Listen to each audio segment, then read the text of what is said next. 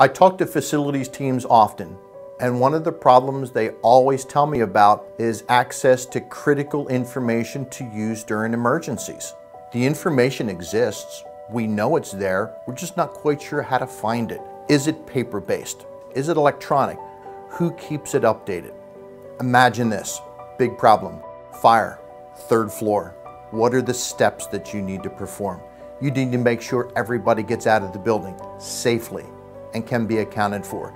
You need to make sure that all of the emergency responders have the critical information that they need to have. How are you going to effectively communicate that information, those evacuation plans, the floor plans with the people that need to have them? With the ARC solution in place, now that information can really be at your fingertips and be current and up to date. It's very easy now for those folks to click on our emergency button, click on the evacuation route that clearly tells them where they need to be and how they need to evacuate.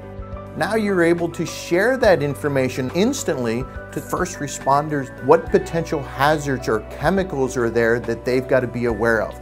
With the ARC solution, you are able to access and share critical, up-to-date information with the people who need it most.